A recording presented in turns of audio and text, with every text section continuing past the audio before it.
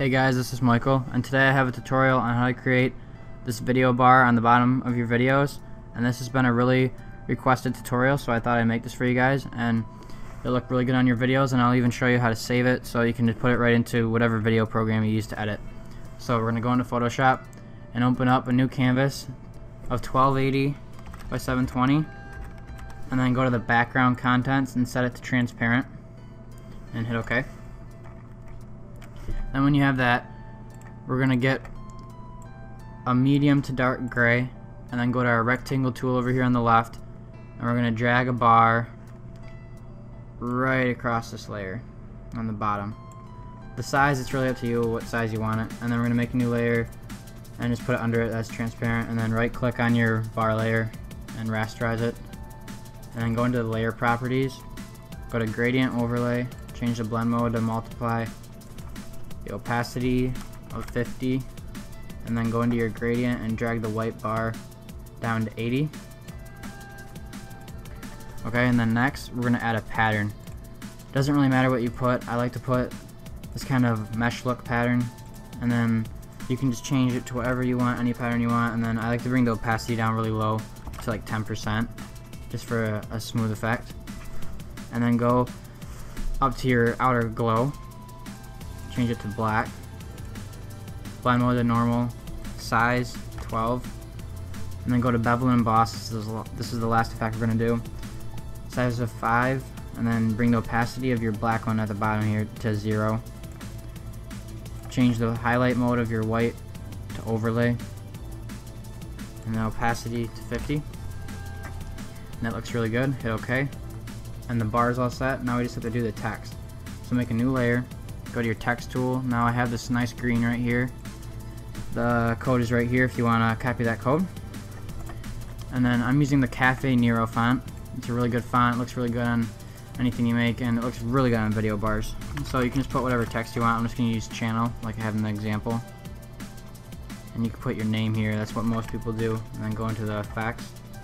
Go to gradient, multiply, opacity to 50 will do, and then bring the white down on your gradient to 70. That looks really good. And then go up to your bevel and emboss, size of 0, the highlight mode of the white, bring it to overlay, opacity of 50, and then on the bottom opacity of 50 for the black. Then we're going to add an inner glow, change the color to white, blend mode to overlay, and opacity down to 40%. Then go to your outer glow, color to black, blend mode normal, and the size, it varies. I like to do usually size 12 and opacity at 75%, so that looks really good. Then what we're going to do is we're going to duplicate that so we keep that same layer style, and then just bring the size down to 24, and then edit the text, and we're going to put video for the video title, and drag that about right there. Duplicate that, Control J, hold Shift, drag it over. Use your text tool to change the text. Put song, because usually there's a song. If not, you can put like extra info, or you can do a subscribe to your channel link and then link in the annotations, anything like that. And then we're gonna get a new text layer, change your color to white, make some new text, size to 18, and then just put the video title, my new speed art,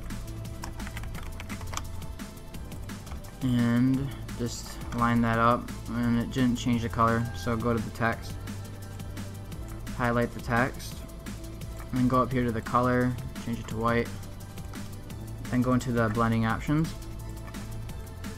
add a gradient, opacity of 50, bring it down to 70 like normal, and then add an outer glow, black, normal, size 8. That's all set. I'm just going to bring that up a little bit with my arrow keys, and then Control J, hold Shift, drag it over till it snaps to the text, and then change the song title. You can do whatever. The song in this video is by Hoodie Allen, Song for an Actress. He's a really good artist. I would recommend checking him out. And then for this font, it doesn't have any bullet points or anything, so we're just gonna hit space a few times so we get a nice space. Song for an actress. And you can put whatever song you have in there. And then you can do whatever you want with it. And then when you want to save it, this is the last part you have to do. You go to File, and make sure you have a transparent background. This is the key to it. Save for web and devices, PNG 24, and then here it is down here. Click Save, and then save it wherever you want to. And then you can just import it into Sony Vegas, After Effects, whatever editor you use. So thanks for watching. Please like this video, that really helps out. And check out my channel, subscribe if you haven't. I hope you like this and hope it helps you out. See you guys later. And also, if you missed my previous videos, don't forget to check out my social media icons and logos giveaway. That contains a bunch of awesome logos and icons you guys can use.